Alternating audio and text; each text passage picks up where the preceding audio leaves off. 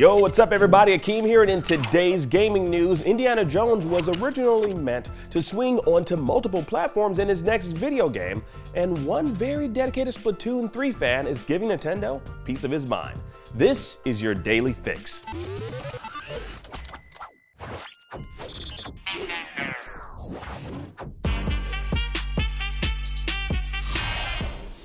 The upcoming Indiana Jones game was originally set for a multi-platform release until Xbox's ZeniMax acquisition changed plans. Now, during today's trial between Xbox Activision and the Federal Trade Commission, Bethesda's Pete Hines revealed that Disney had an agreement with ZeniMax for a multi-platform AAA Indiana Jones game. After the Bethesda acquisition, the agreement with Disney was amended to transition the Indiana Jones game to an Xbox and PC exclusive. Now, Hines said the game is currently set to hit Game Pass on day one. Now, several emails and conversations shown during the trial added additional color to the decision to make Indiana Jones a platform exclusive.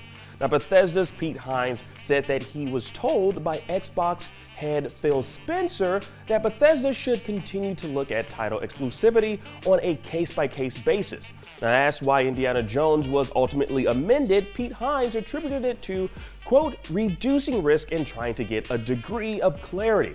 He said, quote, you're dealing with a licensor who is giving a ton of feedback on what you're making, is going to add a ton of time to your scheduling. These agreements, you don't get to take as long as you want. You have a window of time in which you're going to release a game. You immediately have a clock that's ticking on you. Now, in short, while Bethesda has a degree of control over what happens with Starfield, it has much less control over Indiana Jones, which is owned by Lucasfilm.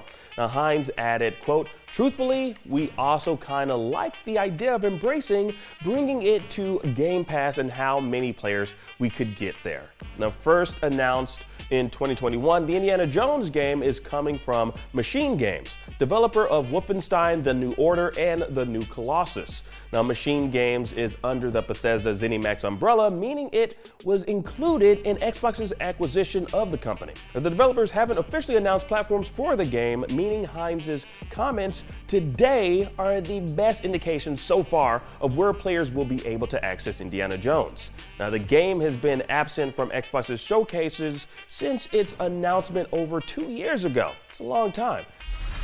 Bethesda's Todd Howard will serve as executive producer on the project, and Howard briefly mentioned the game in an interview last year, saying it would be a mashup of different genres.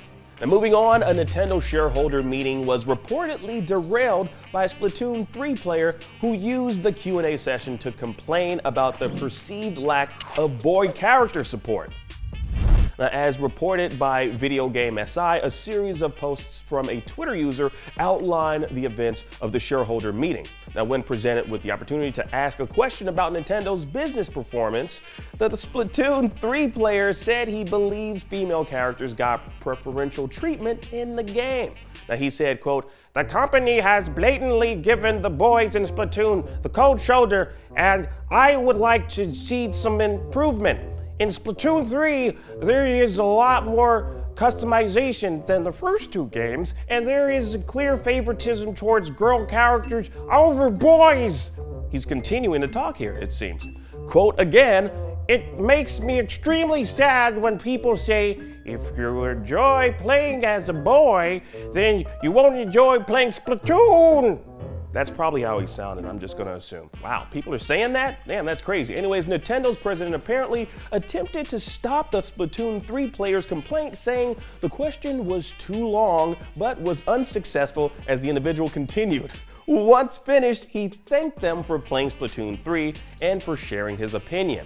Now, an individual on Twitter claiming to be the Splatoon 3 player said they sent several emails to Nintendo expressing their concerns, and upon not being listened to, bought shares in the company in order to gain an audience with company executives. Damn, you took it to the limit. Now, IGN has reached out to Nintendo for comment regarding the shareholder meeting disruption.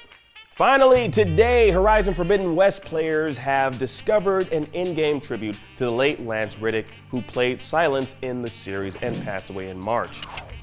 As reported by Push Square, a Reddit user shared a screenshot of a memorial that players can visit in the Burning Shores expansion of Horizon Forbidden West. As seen in the image here, the memorial has Reddick's name floating in lights on a cliff overlooking the Hollywood sign. It can be found on the first island players visit in the northeast corner. Now, it's unclear when the tribute was added to Horizon Forbidden West, with many players adamant it wasn't there when they first played through the expansion. Now, as it was only noticed recently, it's possible Guerrilla Games added it in the 1.26 update that was released on June 20th. And that was your daily fix for Friday, June 23rd. Now that you're caught up on today's news, please check out the official Welcome to Final Fantasy XVI trailer. I'm Keem Lawanson, and for all your gaming news, stay tuned to IGN.